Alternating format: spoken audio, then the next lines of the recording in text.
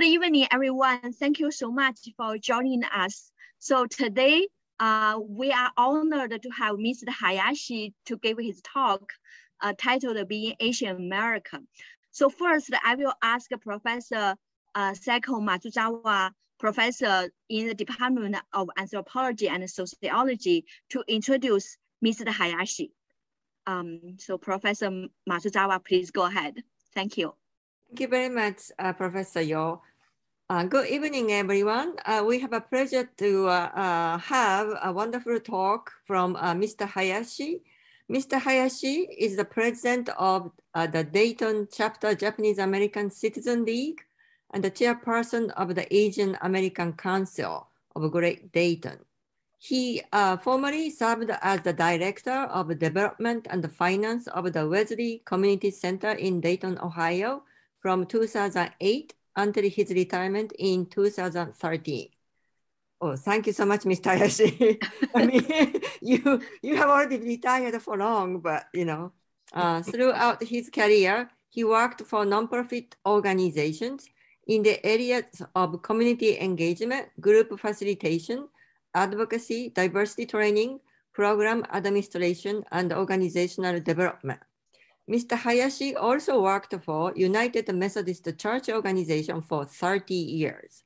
He was an Associate General Secretary of the General Council of Ministries for 14 years. Previously, he served as Associate Council Director in the California-Nevada Annual Conference. Throughout his long career, Mr. Hayashi worked with diverse organizations and groups. From 2008 to 2013, he provided leadership as the president of the National Federation of Asian American United Methodist, which brings together 12 Asian sub-ethnic groups who speak over 15 different languages. Mr. Hayashi currently serves as secretary of Rebuilding Together Dayton, a program which provides home repairs for senior citizens so that they may remain in their homes. He also does volunteer work with WYSO Public Radio, Yellow Spring, Ohio, and the St. Paul United Methodist Church. Please welcome Mr. Hayashi for this evening. Thank you very much, Mr. Hayashi, for coming. Thank you, Dr. Matsuzawa. It's really a privilege and an honor for me to address you. And I know most of you are students at College of Wooster, and I want you to know that you have a special place in my heart, because when I graduated college, in my first job, I worked for the Greater Portland Council of Churches, and we were working with a neighborhood program, trying to reach lower income persons and helping them to better themselves. And we had students from the College of Wooster come to Oregon for a school term, and they worked alongside with us as we assisted with everything from after-school children's program to helping senior citizens make life more livable, as well as neighborhood projects. And I was always impressed that the Wooster students, one, got very much engaged with us, but also that they really cared for people. And so it's really an honor to have this opportunity to address you this evening. We also are living in troubling times. And the one thing that I wanted to share at the very beginning is that we are very troubled with the war that's going on in Ukraine. And I think all of us are praying that peace might prevail and that people will be kept safe. And so I know I join with many Americans in saying that we need to be very attentive and helpful to those going through these very difficult times. This evening, I've been asked to talk about what it is like being an Asian American. And so I'm going to be sharing some of my life experiences, the history of Asians in America, the experience of Japanese Americans during World War II, which my family went through, the myth of the model minority, a term that has been used to kind of say how great Asian Americans are, and what it was really like growing up as an Asian American, and really some of the challenges that we continue to deal with today.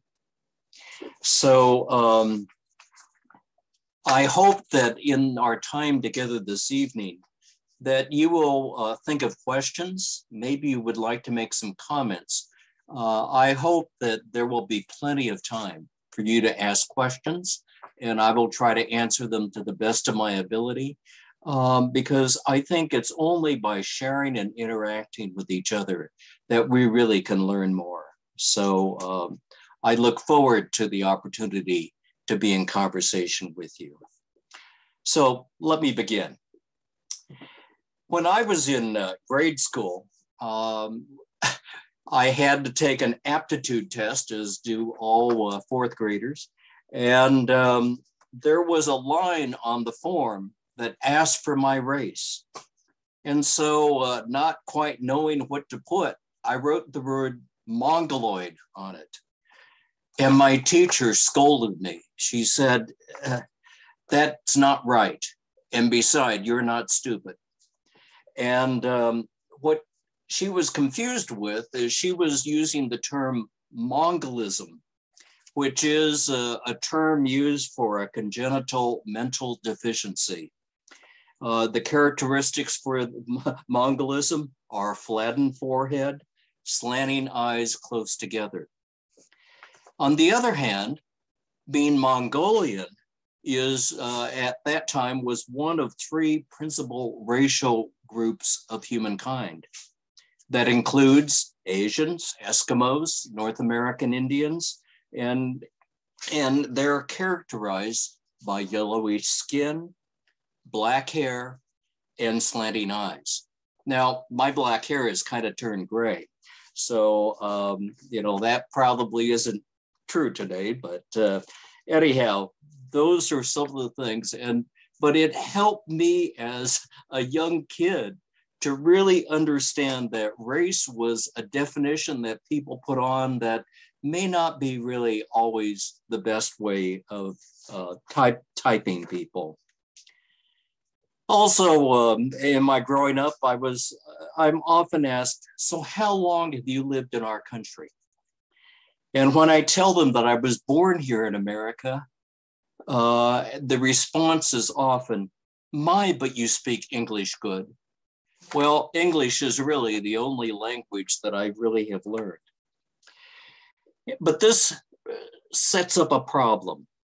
The lack of history of Asian Americans as part of the classroom learning experience means that people don't know who we are. In the omission of our contributions, of how we've helped to improve American society in areas such as medicine, horticulture, engineering, and other areas, are rarely acknowledged. And then there is a failure that we acknowledge that we as Asian Americans are part of the woven fabric of American society. This results in many of us being called foreigners. Now, let's talk a little bit about Asian American history. In the early 1850s, Chinese laborers migrated to the United States. They were considered cheap labor. And they first worked in the gold mines, and then a little later in the agricultural jobs and factory work, particularly the garment industry. Chinese immigrants were almost totally men because that was all that they felt would be persons who would work long hours and work hard for cheap wages. And they were particularly instrumental in building the railroads. And at that time, there was a push to get the railroads to go all the way from the East Coast all the way to the Pacific Ocean, largely because the gold rush had just happened. And so there were congressional acts to make that possible. Irish immigrants started in Omaha, Nebraska, because that's where the train routes ended, and they pushed west. And then they used largely Chinese laborers to start in Sacramento, California, and go east through the Sierra Nevadas. They had to dig tunnels, build bridges, do all kinds of things. But in the end, they were able to bring together a nationwide rail network. And it's very interesting that at the celebration of the driving of the Golden Spike, to say that the Transcontinental Railroad was completed, the photograph shows many workers, but in that picture, there are absolutely no Chinese Americans pictured. And that was because they were frankly left out. They had worked hard, but they were not welcome at the celebration. Now, some Chinese laborers were successful and became entrepreneurs in their own right. And as their numbers increased, so did the strength of anti-Chinese sentiment among other workers in the American economy. In other words, they became competitors. And Chinese laborers were forced to live in segregated communities, often crowded, and these areas later became known as Chinatowns. And since the communities were separate and frankly, the dominant culture didn't really know what was going on there, rumors began to be created and tales were told that there was prostitution, the smoking of opium, and gambling. Now, Chinatowns were considered exotic. In other words, they weren't really human. They were just that kind of strange place. Well, by 1879, the advocates who wanted to restrict immigration succeeded in introducing legislation that limited the number of Chinese arriving on a boat to only 15 per ship. You know, prior to that, there were literally hundreds that would come on a ship. And 3 years later, the United States Congress enacted the Chinese Exclusion Act of 1882, which ceased Chinese immigration for 10 years. And in 1892, that law was made permanent. Now, this was the first legislation that was passed in the United States that placed broad restrictions on immigration. And I might parenthetically say that Chinese exclusion law stayed on the books until 1943. And the only reason why it came off was we were involved in World War II, and China was an ally of the United States. And so they decided they better get rid of that discriminatory law. In the 1880s then, Japanese laborers were brought in to replace the Chinese. And to avoid the problems that they had with largely Chinese men, the Japanese were enabled to bring families. Community leaders thought that this might calm the Japanese immigrants so they can fit into the communities better. But as Japanese Americans became successful and frankly competitive, anti-Japanese sentiments emerged. Federal laws barred Asian immigrants from becoming naturalized American citizens. Now, you'll know that during the Civil War, President Lincoln proclaimed the Emancipation Proclamation, and subsequently the 15th Amendment to the US Constitution passed, making African Americans US citizens. But citizens were restricted, that you either were white or Black. The Naturalization Act in 1870 excluded alien ineligible for citizenship to primarily prohibit Chinese and Japanese immigrants from attaining citizenship. Now, at the same time, in several Western states, they enacted what was called alien land laws. And this forbade Asian immigrants from owning property. Now, the Asians are pretty smart. their children who were born in the US were American citizens because they were born here. And so many of them, as they purchased property, purchased in the name of their children. But nonetheless, the owning of property was forbidden by the immigrants. In 1924, the immigration law was passed, which placed quotas on who could come into the United States.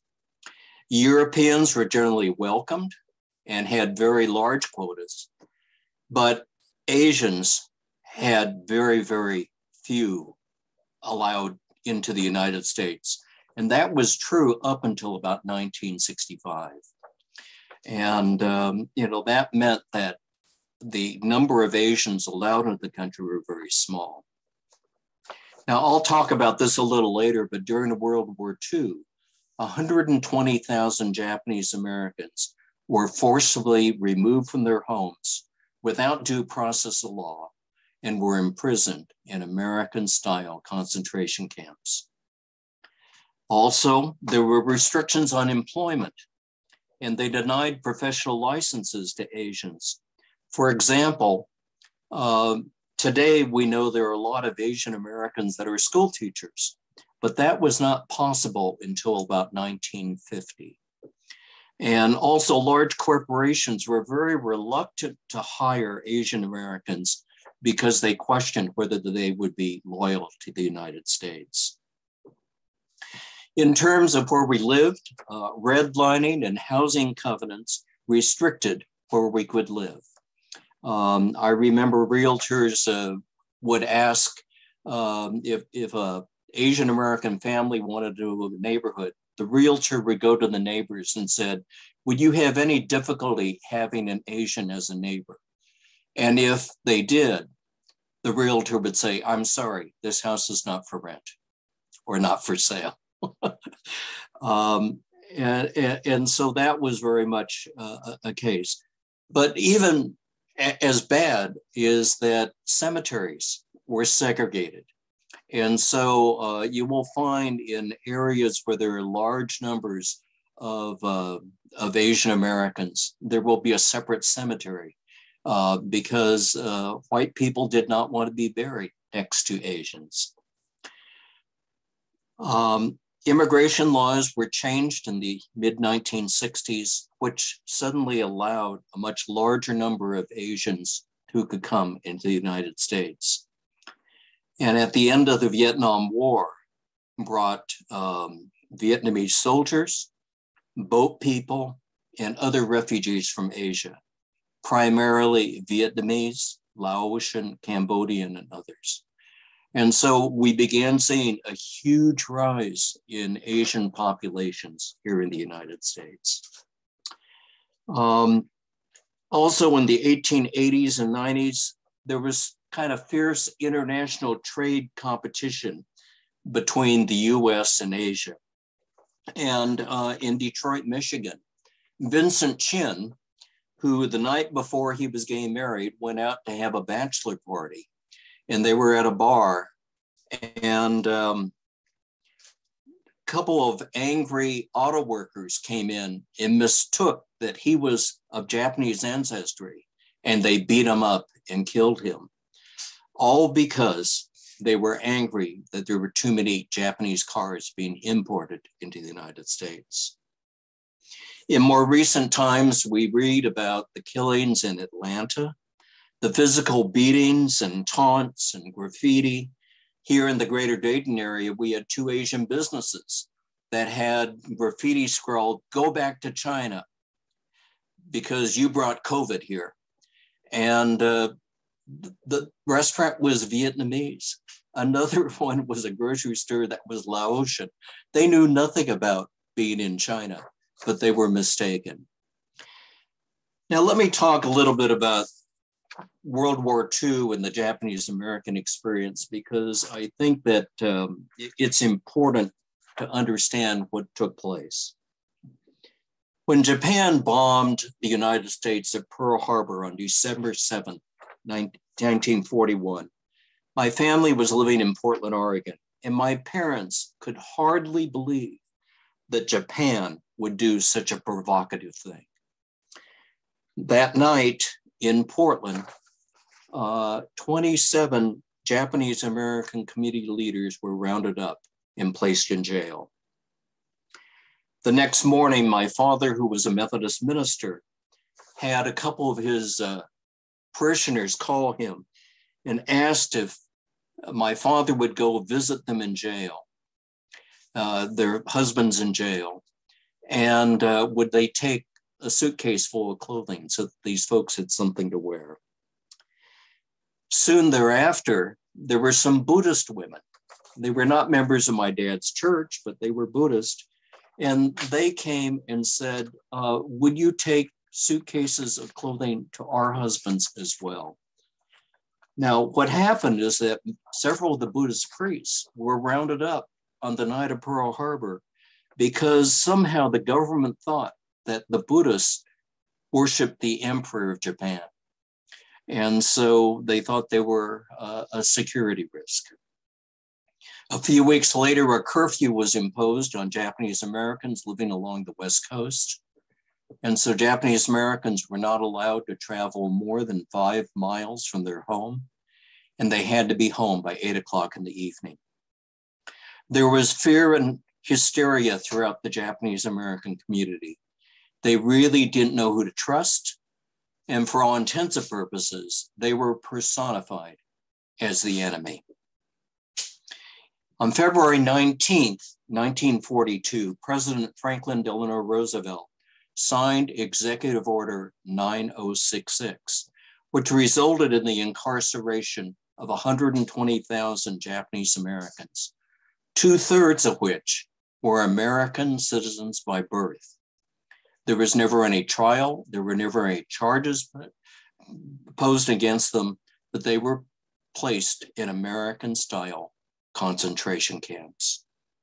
And the government began rounding up Japanese Americans community by community in the Western US, the first one being in Bainbridge Island, Washington. And you can imagine there was a lot of Japanese, anti-Japanese hysteria. My mother tells me that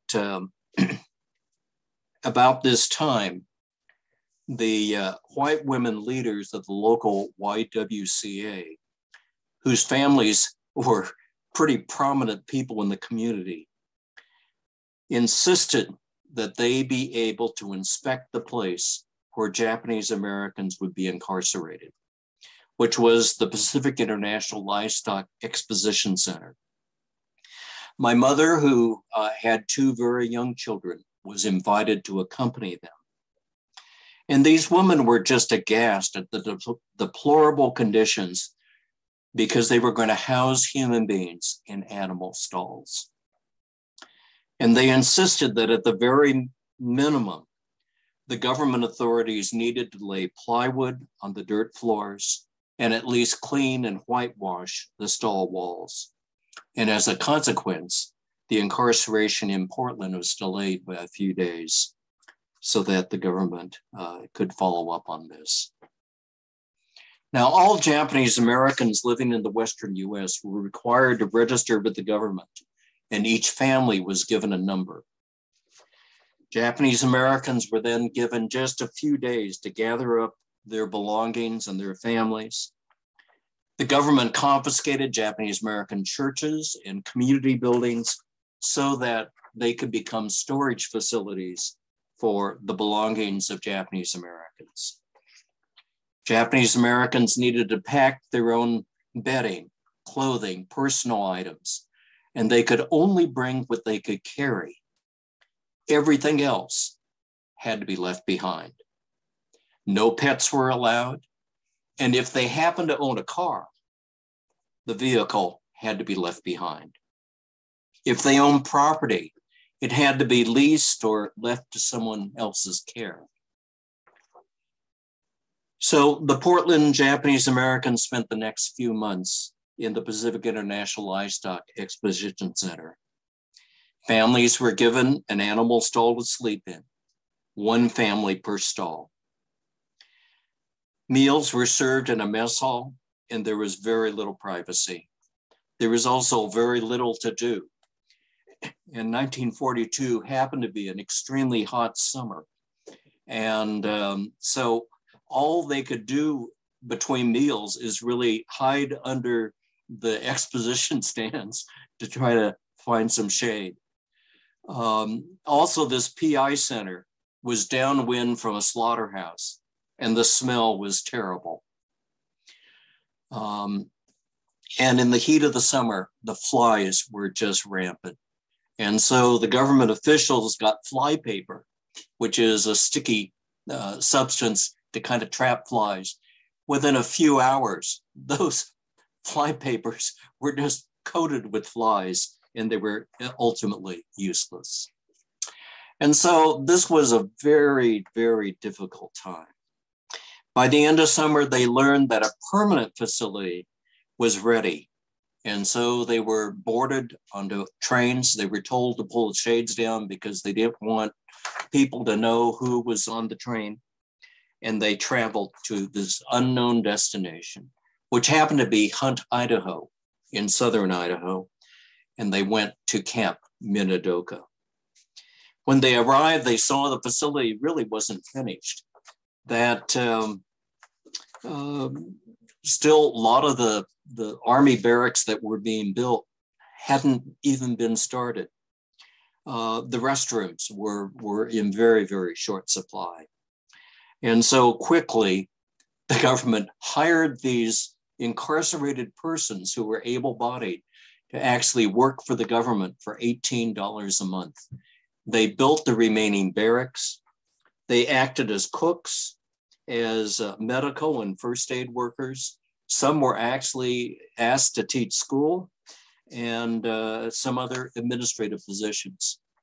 Later, as harvest season came along, the government allowed some of these to actually be released from the camp to go out and harvest some of the crops because labor was in extremely short supply because of the war. Well, the camp quickly constructed the Army barracks. They were wood frame buildings with tar paper walls. The windows leaked. You could overhear the neighbors talking because in many cases, the walls did not go up to the ceiling. And the planks of wood on the floor, it was very green lumber. And so there would be gaps in it. And eventually the residents tried to get smashed tin cans to fill the holes so that they wouldn't fall through the cracks. Then cold weather hit, and the coal stoves in the barracks were really not adequate. When it rained, the outside was just terribly, terribly muddy. And I'm told that it was just very, very difficult living. There weren't enough toilets. In fact, the toilets, the restrooms that they were built for like an Army facility. So the stools were there, but there were no walls. And particularly the women found this very, very degrading, not to be able to care for their health in a broad open room. And so many of them would wait till the middle of the night trying to go to the bathroom, and they found out others were doing the same thing. They couldn't avoid it. But probably the detention was the hardest on the adults. The adults, particularly the immigrant generation, they, for one, only spoke a limited amount of English. And since all the instructions are in English, they had a hard time sometimes comprehending what was going on. The semblance of family life had all but disappeared. And the elders really felt they had lost authority over their families. And the children, now that they were eating a mess hall, they could eat with their friends. They didn't have to eat with their families. And if you were in high school, that was kind of neat because heck, you could do things with your friends, even into the evening. Your parents didn't worry about where you were because you were incarcerated and in a fenced-in facility with barbed wire even. But, the young people really kind of enjoyed being in this setting. And this was really like a small city. And so they formed a camp council with a representative for each barrack block. Schools were started, Boy and Girl Scout troops were formed. They had sports like baseball and other things, and there were church services on Sunday. And so it was really almost like community life. Several of the residents started planting other things so that there would at least be some greenery, some semblance of life. But there were 8,000 to 12,000 residents in each of 10 detention centers that the government set up. And as time progressed, the government thought that, you know, those who were students should be able to continue their education. And so a group was chosen to kind of screen what students should be allowed to continue their education. They had to be someone who was not going to cause trouble. And then several of the church groups provided funds for transportation and tuition. And most of the students who did leave to continue their education would work for their room and board. In the case of my family, I had an uncle who was a graduate student at University of Minnesota. And he found a job for my father to teach Japanese to the Caucasian American soldiers. And between that job and he shoveled coal for the furnaces, my family was permitted to leave the incarceration camp and to live in Minneapolis. And a few months later, my grandparents, my aunts and uncles joined my family in Minneapolis, where they could continue their education, find employment, and kind of continue life. Now, when World War II ended, the Supreme Court had said the government no longer had permission to restrict where Japanese Americans live. And so most returned to the West Coast. But a few found jobs and found the Midwest to be a pretty good place to live. And so places like Dayton, like Cincinnati, like Cleveland became hospitable for that. Now, what was it like to grow up as an Asian American? I was born right after World War II, so I did not go through the wartime experience, although I was told story after story about it. But as I was growing up, my parents told me that all people were of worth and we needed to respect everyone. That I should be proud that I am a Japanese American and that I needed to be a good American citizen. And the way to get ahead was to study and work hard and get good grades.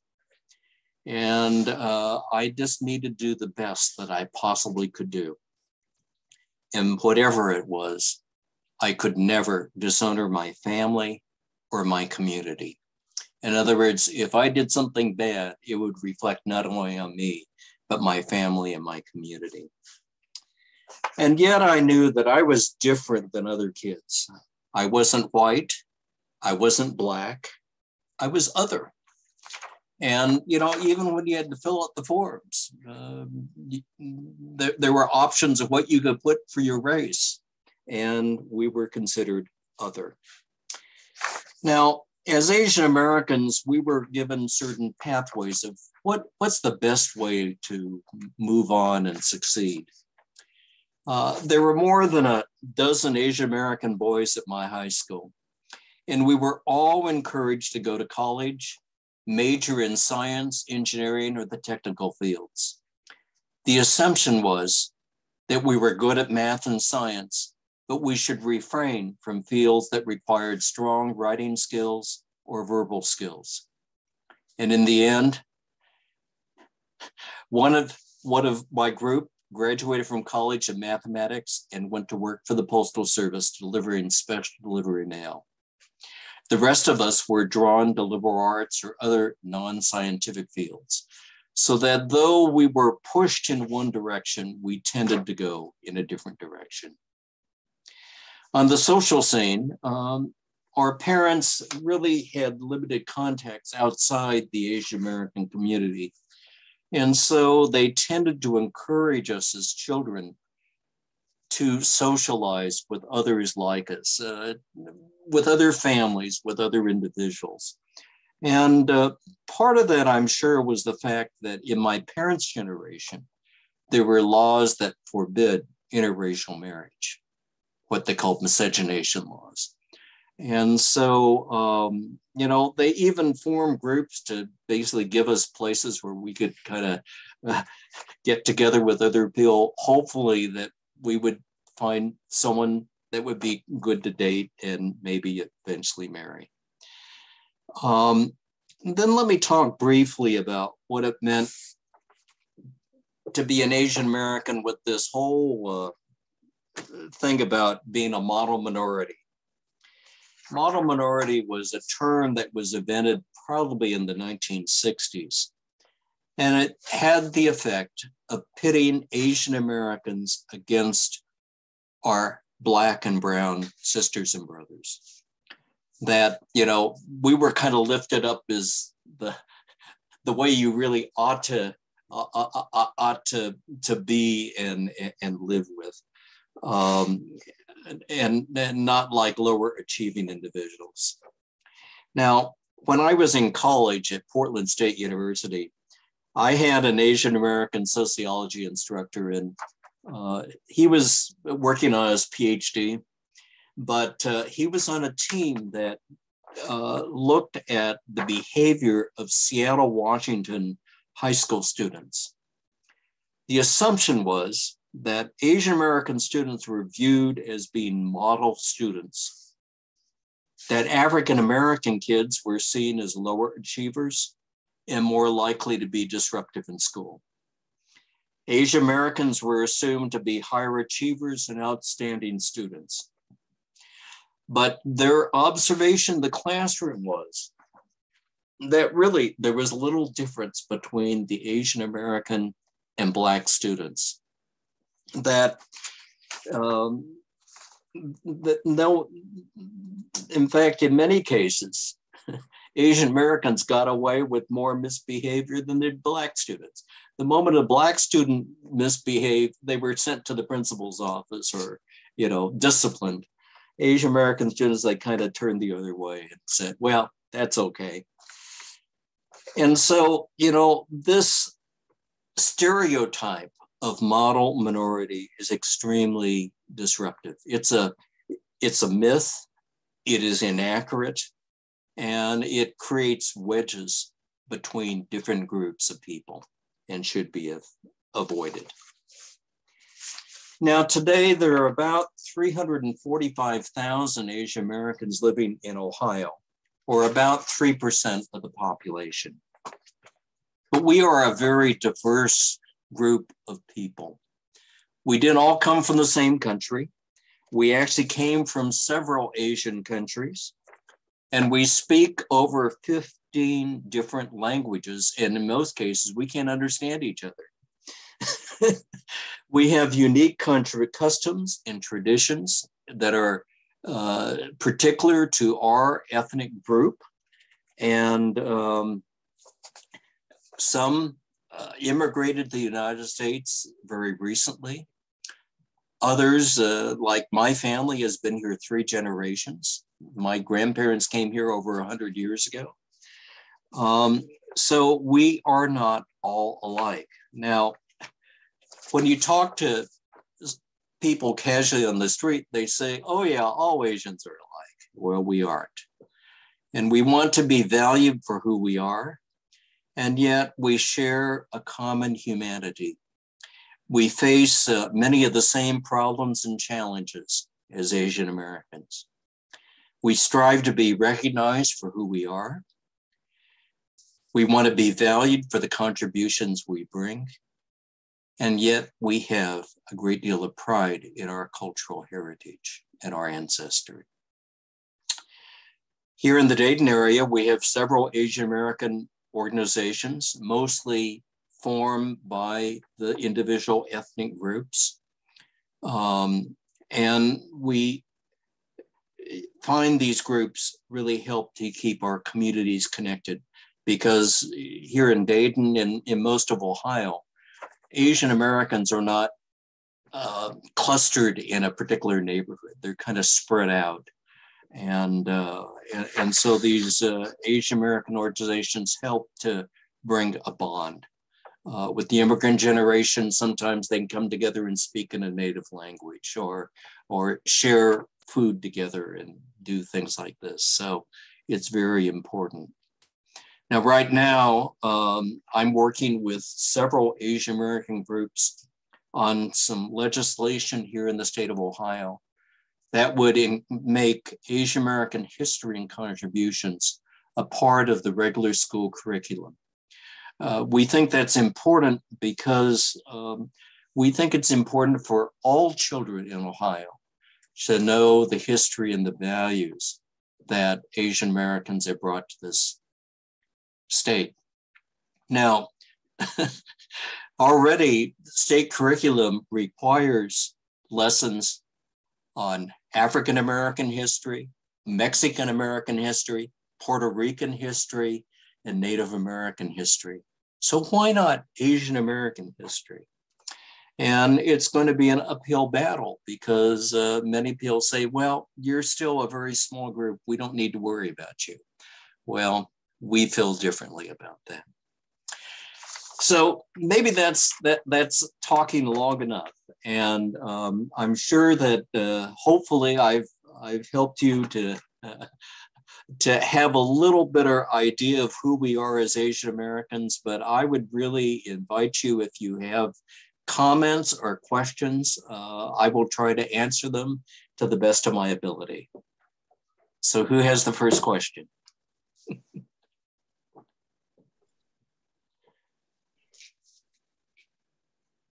I have a question. Yes. So I was adopted from a Chinese orphanage. My question is, why is there so much hate against Asians just because they're confused with the government being communist, or what's the deal with it? But we don't get hate for any other race. It's only the Asians that get all the hate, and there's no love, there's no support, nothing. Well, it's difficult. And one of the things that our Asian American organization is trying to help to be supportive of people in our community so that when these ugly incidents happen, we are there to respond to it. Last year, when all this anti-Asian hate came, particularly with the pinnacle of the women that were killed in Atlanta, we had several rallies to really say there is no place for this. But it's misidentification.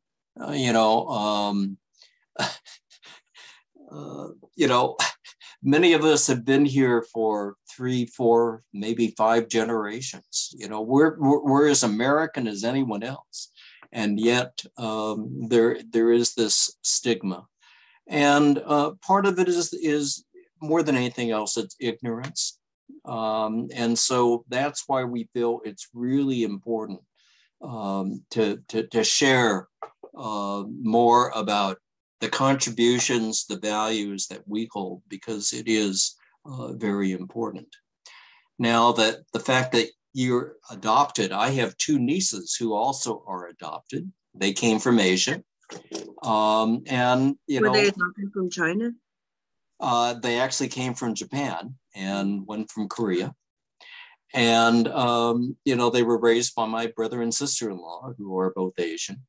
And, they were raised as though they were their own children. So, but I do know that, families that adopt sometimes, there are not as many opportunities to really appreciate one's cultural history. And so, we really encourage folks to get in touch with what their ancestry is, and and hopefully we will overcome that. But it's nothing that just happens instantly. It's something happens over time. And so, maybe it's through classes like this, maybe it's through college groups that we can help to enlighten people that we're human beings like everyone else and we should be accepted. Unfortunately, with some of the politicians trying to gain political points, they think it's fun to denigrate persons who immigrated from Asia. And I watched the TV ads, talking about we got to keep immigrants out. Well, the truth of the matter is the American society is stronger today because we've had immigration. We are more diverse, and we need to help the total community to understand that we bring value. We help to bring new ideas. We help to make this a better place to live. So, it's not something that we can change overnight, but it's something that we need to work on and continue to work on. Thank you so much. I think Whoopi, please unmute yourself. Sure. Hi, Dr. Yo. Thank you for hosting the lecture. And Mr. Hayashi, thank you so much for sharing the history and your experiences with us tonight. I have a question. Looking at the history from the 19th century, 20th century, and then we are in the 21st century now, have you seen any progress for Asian Americans? I understand the racial issues are still ongoing, and discriminative actions are still prevalent in our communities here.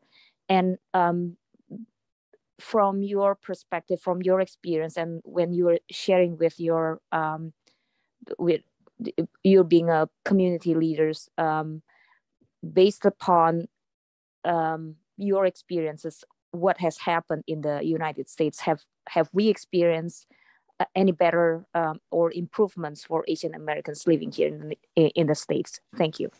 Yeah, well, I guess two areas where I think there has been clear improvement. Number one, we now have Asian Americans gain elected to political office, both at the local, the state, and the national level.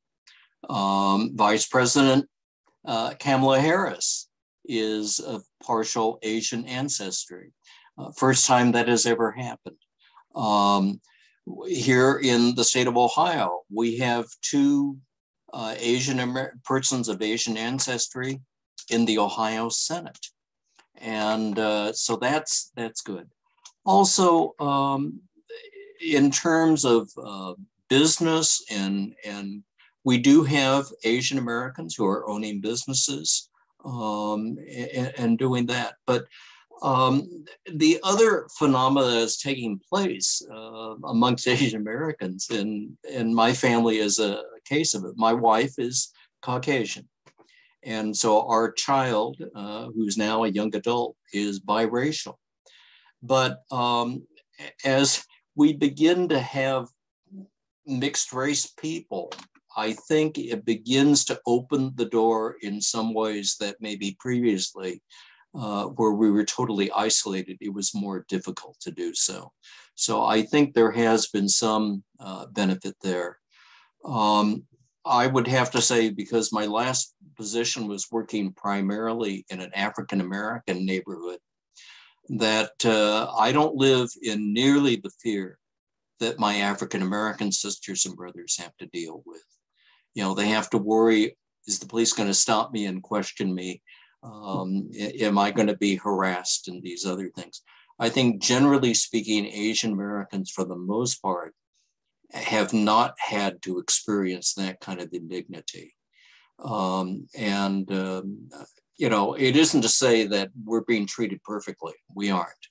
But at least, we need to continue to work for that. And, when I lived in California, we had, I went to high school with a lot of Mexican Americans. And frankly, many of them did not graduate high school, partially because they had to work to support their families. And hopefully some of those things are changing for the better. Education is clearly a pathway for betterment, but it's not a cure-all for everything. We also know that there are health disparities. I mean, we've seen with COVID that African Americans are far more likely to get gravely ill and in some cases die because of COVID at a much higher rate than do Asians or whites.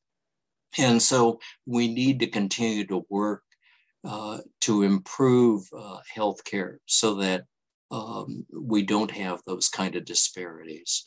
But that's an ongoing struggle. And I think each one of us needs to do our part to be open and to help to make things better for others.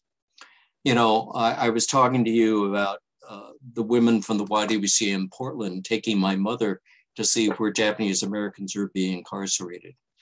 This was not simply an action by Japanese Americans on their own, but it was in partnership with others. And, you know, my parents always reminded me that we need to reach out for each other because we didn't do it on our own. We did it together. And that's the community that we are. And I think that's the important. Each one of us can do something, whether it's offering to help someone, maybe it's just a smile, or maybe it's just a friendly gesture. But we need to take those steps to say to others, I care about you. And when we do that, we will all be strengthened and made better by that. So, you know, it's not a done deal. It's an ongoing task. And like, you know, many of us feel like, you know, teaching Asian American history should be a no-brainer. We should want to do that. But we're having a very difficult time even getting that legislation passed here in Ohio. You know, so it's an ongoing struggle, and we just have to continue to work together. Yeah. Thank you. Thank you. You're welcome.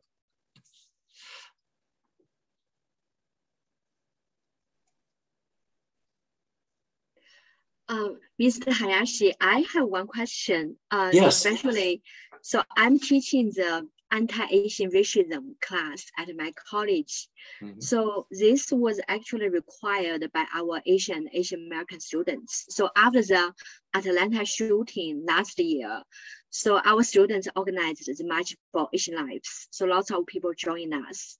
Mm-hmm. And then after that, we had conversations with our presidents. Mm-hmm. And then like students suggested us to like have this kind of course to address the anti-racism. So I'm teaching it. I think for, I have learned so much from my students, but I think I just did my midterm evaluation yesterday.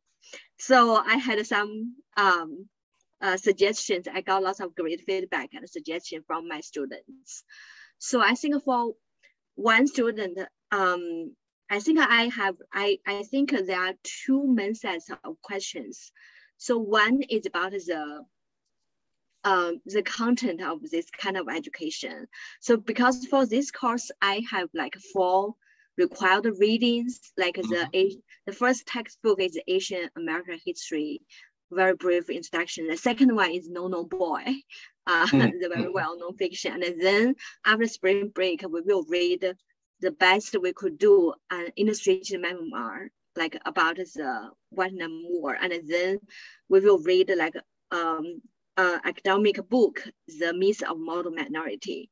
So at this stage, one student said that, yes, it's important to learn about history, but I hope that our class could focus more on the present and the future, so that the whole education teaching will be more present oriented and future oriented. Mm-hmm. So that is one suggestion. I value my students' feedback very much. Another suggestion is about the content. So we talked a lot about like the anti-Asian racism, discrimination, and in class. And one student suggests me to focus more on the action-centered content. Mm-hmm. So they actually starting from the first week, they often ask me, what can we do? What can we do? What can we do to make the change? And what can we do to make our society better? So because you are like you are brilliant community leader, and also you have given so many wonderful talks. So I wonder if you have any advice for me and suggestion for me. Well, yeah. Yeah, I guess we all can learn from each other. Here in Dayton for 40 some years, we have had something called the Dayton International Festival. And we haven't had it the last 2 years because of COVID, and we're hoping to do it again. But we currently have 38 countries. We have nonprofit groups in 38 communities that come together. We have our food, we have some merchandise, we have some cultural displays, we have entertainment. And, we draw 20 to 30,000 people on a weekend to come out for this. And I think, people kind of are curious about this. They want to learn from each other. When I was in college, we found that, if we could have food, people found different foods kind of interesting.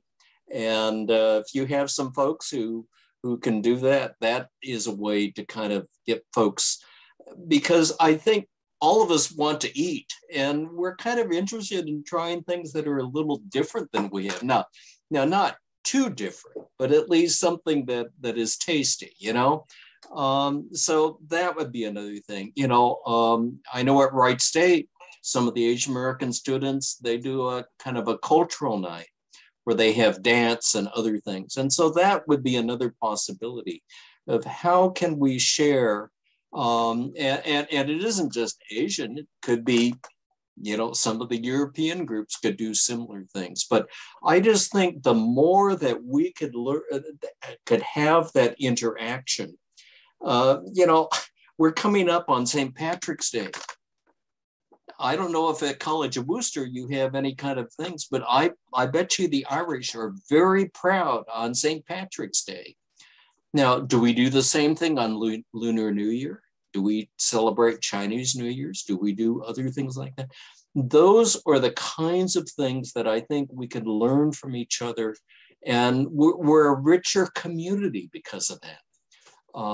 So, that would be another possibility. But, the fact that you're teaching Asian American culture and history is wonderful. And we are glad that you're doing that. We just need to spread it further along. Thank you so much for your great advice. Cynthia Zhang, so please unmute yourself and ask your questions. Cynthia Zhang.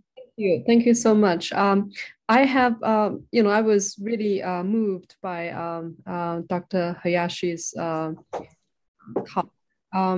because I read a lot of stories about what happened to Japanese Americans, and because I'm in the West Coast area, so there are some museums and everything about that, and so obviously what happened at that time to the Japanese Americans is very similar to what is happening now to Chinese or Chinese Americans. Well, to Chinese, to Muslims, to other groups that are singled out.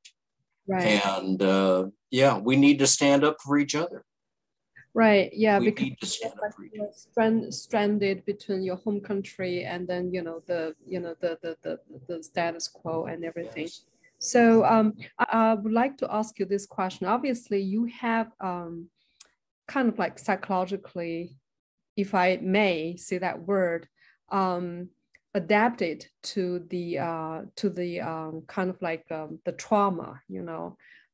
So, you know, in terms of your personal life, your adaptation to the whole community and everything, was that, so if I can, I don't know whether this is a personal question or not, how does this process, you know, like, it's almost like you're not wanted by both sides, right? Japan and US, and then you had to, I mean, you know, like obviously from what I read, that the Japanese Americans went to Japan to fight the Second World War for the United States, and most of them died because the tasks they had were basically difficult, things like that. So yeah. So I just wonder, yeah. Well, let me just, it isn't that most of them died, but a large number of them were either injured and frankly, several were killed. It was one of the highest fatalities of any unit in the U.S. Army. And the reason why they were a segregated unit is that at that time, the United States did not feel that Japanese Americans should fight side by side with whites, you know, and same thing with African Americans. They had a Negro unit that was separate, and they kept them separate. And you know, sadly, because of the sacrifice that the 442nd Regimental Combat Team, with such high fatalities, they had one of the highest rates of Purple Hearts and other things. Life did get better for Japanese Americans because people began to see that, yes, these are loyal Americans. One of the things the 442nd did in Italy was they saved a battalion from Texas that had been totally encircled by the Nazis. And though there were a lot of Japanese American lives that were lost, they saved the Texas battalion. And as a consequence, after the war, Texas named all the members of the 442nd were honorary citizens of Texas.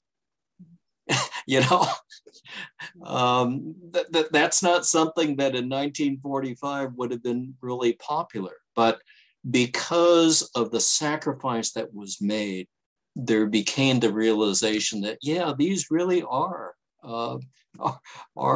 good people, and we need to acknowledge that. The other thing I would have to say is that, yes, World War II was a very dark page in American history. But I think what is even more remarkable are the accomplishments that these Japanese American families had after World War II. They began getting employed in fields that previously they were prohibited from entering. They began to raise themselves up economically. They did very well for themselves, but they also helped each other out. And, you know, my niece works for the Japanese American National Museum in Los Angeles. And, you know, they're collecting artifacts that families have of things during World War II. And she said, you know, that's important, but what else do we need to do? And I says, you need to tell the story of how these individuals who were very much ostracized during World War II, what they did to overcome the hardships as they returned to their communities on the West Coast and in other parts of the United States. How did they better themselves? How did they overcome the stigma and the discrimination that they faced? And, you know, that's probably as important as anything, that we need to tell that story. And so, you know, there isn't a cure-all for this, but I think we just have to do what we can, and we have to do it one person at a time, and we will help to overcome difficulty. Thank you so much. So Mochi, please go ahead and ask your question. Hello. Can everyone hear me? Yes. Yes. Lovely. So I am currently a student at the College of Worcester, a sophomore, and I'm actually currently taking Dr. Yo's anti-Asian racism course and loving it. As someone who is Japanese American descent myself, it's really, it feels great to like have that kind of representation, but also have the opportunity to not only share, but learn kind of beyond just the experience. Because something you said that really resonated with me is Asian American is very much an umbrella term. And I think it was really important to develop it as such, but kind of also recognizing the individual communities within that. So my question is kind of centered more towards what you were saying towards the end of your talk about really not only intersectional advocacy, but also specifically sharing each other's cultures and kind of really not just fighting for Asian Americans specifically, but going and having co-conspiratorship with other minority and marginalized identities. So I was kind of wondering, can you kind of speak more on that in terms of some strategies that we can employ in our own personal everyday lives on how we can be kind of more cognizant of that intersectionality? Well, I think for those that you have relationships with, you need to get to know each other. You need to, find out about what their cultural background is, what their interests are. I had the good fortune at various points in my life to work with other racial ethnic groups. And my last 8 years of work, or 6 years here in Dayton, was working at a community center that was 90% African American. And, I was just kind of astounded by the challenges that African American parents as well as children have in terms of everyday life. And it isn't simply an economic question, but it's the stress, the other difficulties that they have, and just knowing that there were other people there that cared for them, that supported them, was very, very important. And, part of what I would say to them is, I know that these are challenging and difficult times, but we all go through those at various points in our life. But if we do this together, we can overcome almost any obstacle that's there. And there are people that are ready and willing to work with you and willing to be helpful to you in that. And so each one of us as an individual can reach out and support another. And part of that is learning about another person's history, about another person's culture, but also to share with them your experiences. And that's a two-way street. It isn't just one way or the other. And I think we all benefit from that. If there are events that can help to bring that intersection, that can certainly amplify and help with that. But I just think entering into conversation, into dialogue, maybe going out and eating together, or spending an evening talking, maybe studying a book together, or going to the movie together and talking about it afterwards. Those are all ways in which we get to know each other. And we get beyond just the stereotypes that we have about each other, but we really get to know each other. And that is a big benefit. And, you know, I think you're living in a world that this is going to be even more important as we move forward. So I hope that might be helpful to you, but if there's more, I'd be glad to sit and talk further about that. Thank you. So Professor Adams, so I saw that you typed your question. Would you like to unmute yourself and ask your question, Professor Adams?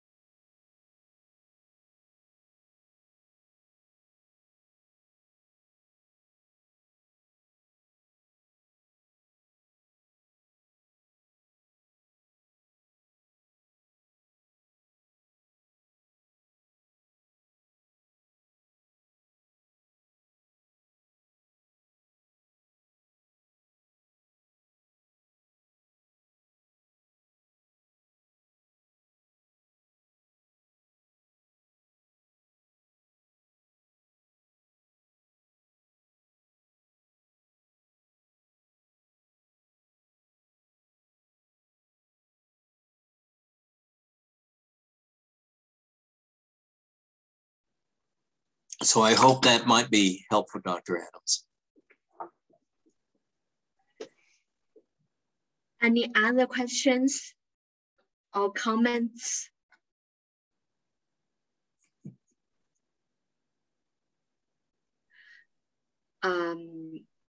So may I ask a final question? Well, certainly. Yeah, so I wonder how the COVID-19 pandemic has impacted Asian and Asian American communities in Ohio. I know the pandemic has affected everyone, but it probably has affected every person in different ways. So for the Asian and Asian American communities in Ohio, so how do you perceive the impacts? I think the fallout from COVID-19 is more the anti-Asian hate that has come out. In terms of the medical health, I don't believe that we've had any percentage higher incidence than any other group. But the first thing is, does everyone have access to healthcare that needs that? And we're a small enough group that it doesn't make a lot of difference, but I know the Philippine American organization here in Dayton did a series of vaccinations at a public clinic, and they really opened so that their members can make sure that they got the vaccinations. Some of the Asian communities, like I commented about the India Club, they have so many doctors in their group that obviously they know they have the medical personnel to offer that. But, you know, I think we need to deal with some of the disparities that may be there. So, you know, that's something that has to be dealt with. But I think the biggest fallout from COVID-19 has been the rise in anti-Asian hate, which is largely fostered by those political leaders who have used this as a way to scapegoat groups, calling it the Kung Flu and these other things. There's really no need for any of that, but they have chosen to do it because they think it has a political benefit for themselves. And at the same time, it creates huge disparities. I think the killings in Atlanta really helped to raise that. But, you know, we have just as much discrimination in other communities, maybe not killings, but we have hate activities that take place. And so the more we can work together to overcome that, the better off we are. So, you know, I don't have all the figures on that, but I do know that there are concerns about the mental health of Asian Americans because people were feeling like they were kind of pushed out or in some way disadvantaged because of their Asian ancestry, which, you know, obviously didn't need to be there at all. Thank you so much. Thank you so much for your wonderful talk, and also for answering our questions, and also for sharing your wisdom and compassion with us. Okay, I think everyone, you may either turn on your camera and applaud, or you may use the applause reactions. So let's just thank Mr. Hayashi for a wonderful conversation with us. Thank you so much. Well, you're very welcome. And if there's any opportunity that I might have to interact with any of you again, I hope you will be in touch. And I have valued this time together. I appreciate your questions and your comments. And you know, we're in this together, and we'll keep working at it. So thank you very much. Thank you, everyone. Thank you so much. I think that's it for tonight. So we will have other, like this AAPI lecture series actually have 4 lectures. So tonight we have the 2nd lecture. So please watch for our further notification about the 3rd and the 4th lecture. Thank you all so much. Have a good night. Thank you. Thank you.